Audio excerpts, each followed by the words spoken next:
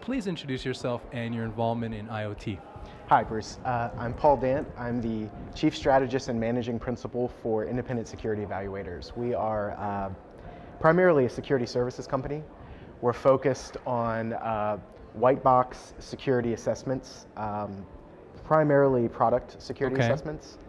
I've been in the hacking business, if you will, for over 20 years. So I share the sentiment at ISE that in general, your security is only as good as your weakest link. So in that vein, a lot of the security product assessments that we undertake at ISE are primarily driven by a single vendor looking at their supply chain and their production chain, if you will, productivity chain, and trying to understand the security implications that are present at each of those integration points. Okay. So primarily, is it a consumer IoT focus for your organization? So we actually target enterprise. Enterprise. But because of our focus on lifecycle, chain, workflow, those types of things, we tend to encounter a number of products that both touch the consumer and also fall into the consumer IoT device ecosystem, if you will. Okay, so now are you saying when you say you focus on enterprise, is it the enterprise that's producing the IoT product or using the IoT product? We are hoping both. Today it's really more about using the product. So one of our primary industries right now at ISE is the media and entertainment industry. So working with a number of the Hollywood studios and helping them to protect their critical digital media assets. Okay. So what really happens in that overall supply chain and production chain is that you have what used to really be about physical transport of a single reel of film representing a digital media, or I'm sorry, an analog media asset at that point, to and from locations that are involved in the production process. Today, we tend to see internet-based file transfer systems that create a brand new copy of a digital media asset. So now every single movie theater practically, absolutely. Movie theaters and anywhere else, even before then, we're talking about, you know, large providers like Deluxe and Technicolor, all the way down to 2 or 3 man garage-based operations that are providing translation, localization services for distribution. Okay. At that point, because you're making an actual copy of the digital media asset, the security of those individual locations, as well as the software, the applications, the appliances that data appears on, it's all critical to that single vendor. Okay. So you obviously have a lot of experience in security in general. Let's shift it to IoT security now. Sure. All right. So where do you think IoT security is today anyway? So you make an interesting point. My experience in security, I think, allows me to see maybe a bit more perceptively than others that IoT security, while I believe the risks are in many ways greater, when we're talking about especially consumer level IoT security devices, the risks to security and especially privacy of the consumers is much greater. But the security implications are largely the same. So I think in general, you know, the security work that I do in understanding how systems work, how systems take input, process it, provide output, how these systems store their data, it's all very much relevant to IoT, both in the enterprise and at the consumer level. Yeah, no, and I would definitely agree because, you know, when you talk about an IoT product, you're really talking about an IoT system. Yes. And when you're talking about an IoT system, you're having to worry about not just network security, mobile security, web security, app security, and so it really is a complex system. And then you have to kind of worry about system security as well. Is that your experience? Absolutely.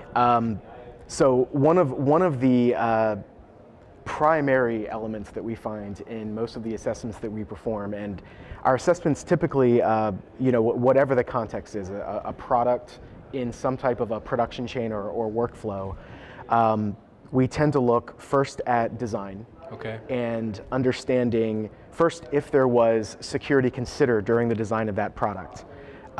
If so, if not, obviously we note it, but if so, we look at how thorough that design really was. You know, does it adhere to standard security principles that we would expect to see in any system that's handling sensitive data? So the principle of least privilege, as an example, what we're finding in IoT is that while a lot of these devices may be very revolutionary in the functionality they provide in the IoT space, not to pick on any particular vendor, but we'll just, as an example, throw out Fitbit. So Fitbit is an interesting one in that it does a couple of things. It follows us around as human beings. So there's a lot of data being gathered in using that device. It's also communicating on the RF spectrum via Bluetooth with one phone, maybe multiple phones, maybe your computer at home, maybe the computer at work. So we have some of these devices that essentially serve as gateways between the RF spectrum and the IP-based spectrum. So that alone is interesting and really speaks to a need for lots of attack surfaces. Exactly, that's exactly right. So when we talk about design principles like least privilege, let's take as an example, you know, any sort of a device that might be using a Linux-based operating system, which many IoT devices are using today. We understand to an extent in the enterprise that that particular device manufacturer may not be an expert in data security and internet security. And in the enterprise, we're learning to not accept that and to insist on more, whether it's through that manufacturer or through a third party. As consumers, we're still at that level of misunderstanding where we expect a reasonable level of security afforded by the vendor or manufacturer in using that device.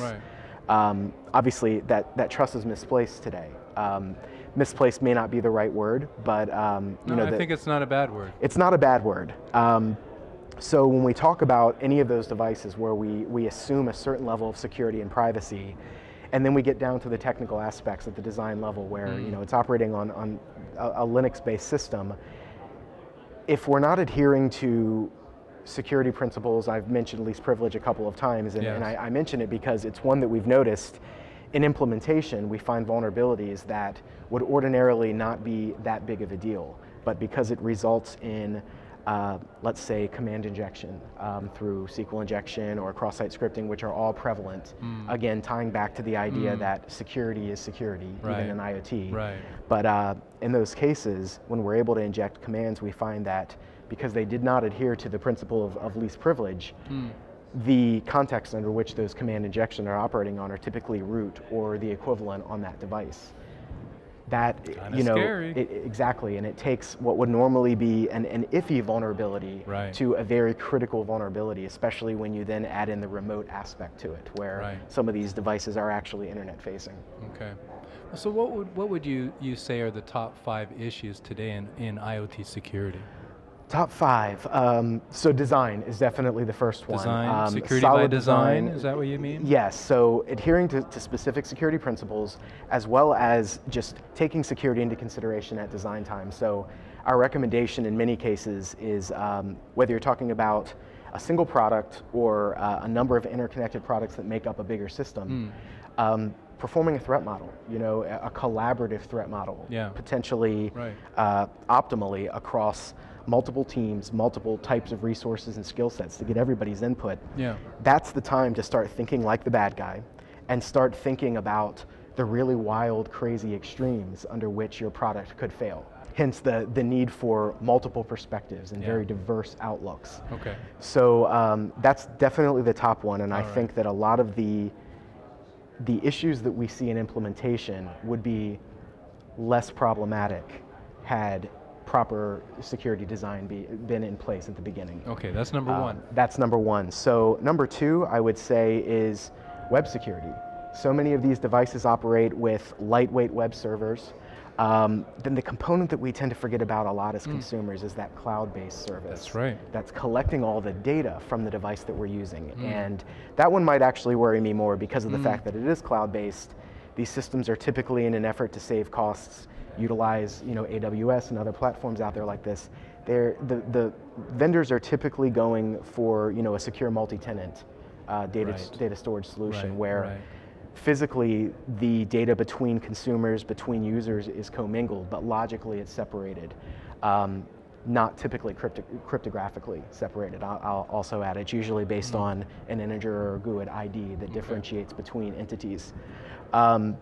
So along those lines, when you're talking about any of those web interfaces, we're still seeing, I think, a very even mix between legacy systems and legacy understanding of these systems. Okay. Cross-site scripting, SQL injection, cross-site request forgery, all of these things that we learned about when Web 2.0 first came about, we're still seeing them in these IoT devices as well as the cloud storage side, and that, do you consider those two different things, the web security and cloud security? Would you consider that two separate things, or?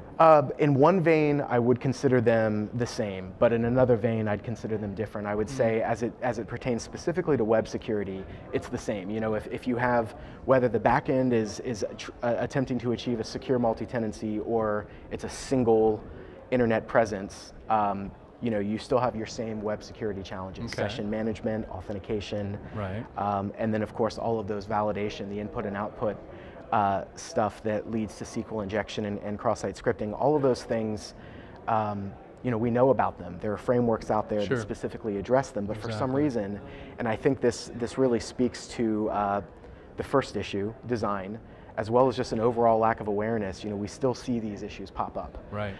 So the third one, after web security, is cryptography. I think that there is a very, very severe gap in understanding of even basic cryptography principles. So, you know, when I talk with vendors, manufacturers of these devices, and we get into that, you know, I wouldn't even say a deep level of technical discussion, but moderately. And you're talking about encryption when you say cryptography? Encryption, yes. Okay. So, you know, basic cryptographic principles, hashing versus encryption, as an example. I find that there's not a lot of understanding of even the difference between those two basic concepts. And the net result of that is when you don't understand the difference between those two and you make the wrong decision when you're, say, storing passwords of users, suddenly you introduce massive risk in the event that either your authentication mechanism is flawed, the form in which you're collecting the information for authentication is flawed through SQL injection or cross-site scripting. Any one of those things can then lead to complete data compromise. And if you're, let's say you chose to encrypt your passwords as opposed to hashing them, which in most cases is going to be the wrong decision, your users' passwords at a massive level are now vulnerable to, you know, brute force cryptanalysis, basically meaning I think a lot of our viewers are probably asking themselves, what is the difference between hashing and encryption? Can you just tell us quickly? Absolutely. So the primary difference is that hashing a set of data produces a fixed length value that is irreversible. In other words, the output hash value can never be reversed back to the original data. If it can, then it's a broken hash algorithm.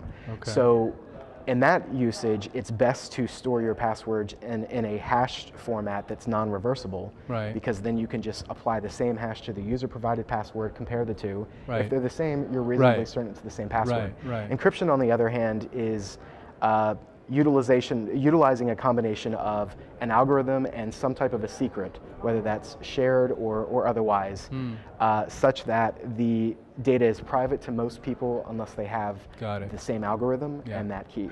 Got it. So that's the primary difference. In many cases, encryption is necessary because you need to reverse the data. But in the case of something like a password, making a decision to go with encryption would be the wrong one. Right. Number 4.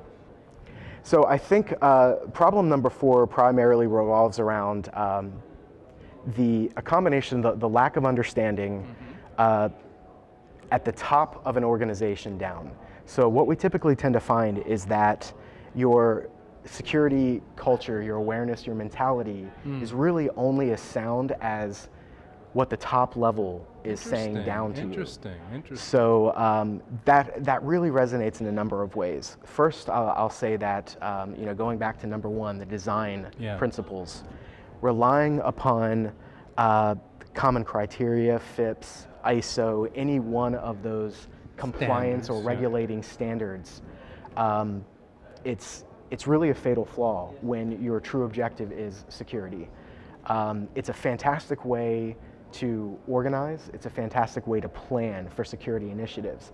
But in terms of understanding your overall security posture, it tends to be a false prophet in some senses. And when the top communicates downward that we are HIPAA compliant or HIPAA certified, there tends to be an immediate relaxation. I was going to say a bit of a laziness culture. there then. Absolutely. And so that's when you start to see data being mishandled from end customer or in service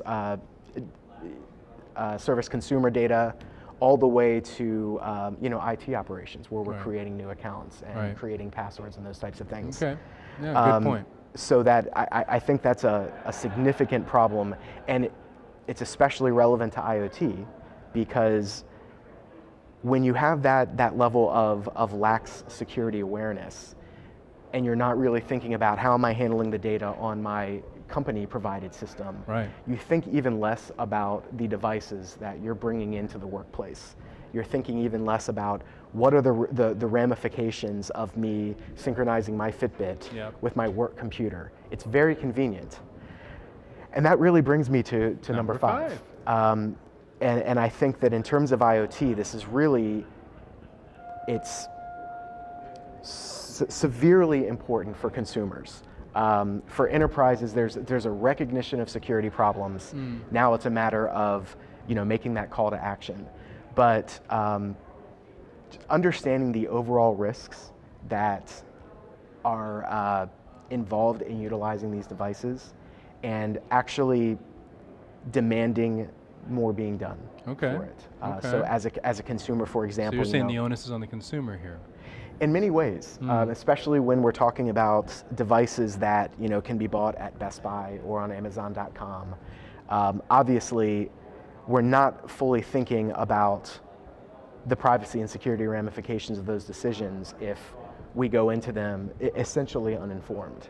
Yeah. And don't we think that because they're there, that they've taken care of that level of security for us? That's exactly right. And it's arguable as a consumer. Is that reasonable? Part of me says yes. I don't know.